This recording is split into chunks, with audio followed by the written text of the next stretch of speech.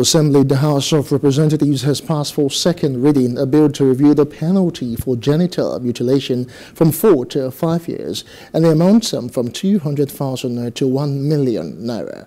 The sponsor of the bill, Honorable Ganiyu Johnson, while at plenary, explained that the upward review of the penalty as regards the bill will help contain the practice in the country.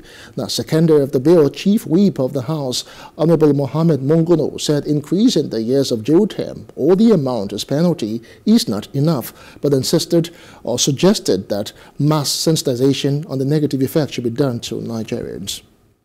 Against all the laws that are in place, the practice is still going on. So it is not enough for us to increase the penalty.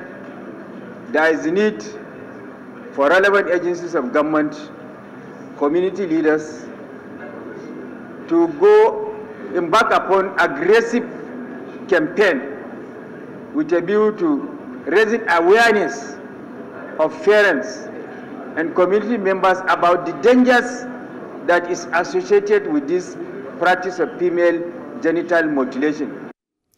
The Deputy Minority Leader, Tobio Kichukwu, amended that the amount should be increased to 2 million naira. It was, however, rejected by the House on the ground that it must follow the due process. Violence is violence, and we should not in any way or manner tolerate it or make it clement for people who are undertaking that enterprise.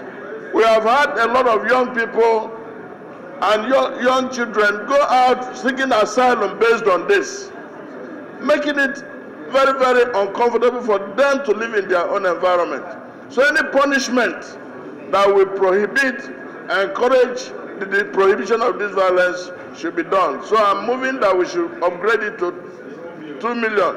As it is now, Honorable Toby that proposed the amendment has not committed any offense. But the amendment has not been seconded. Therefore, there's no. Please, excuse me, let me just finish. Even if that has been seconded, the chair has not ruled. Hello, hope you enjoyed the news. Please do subscribe to our YouTube channel and don't forget to hit the notification button so you get notified about fresh news updates.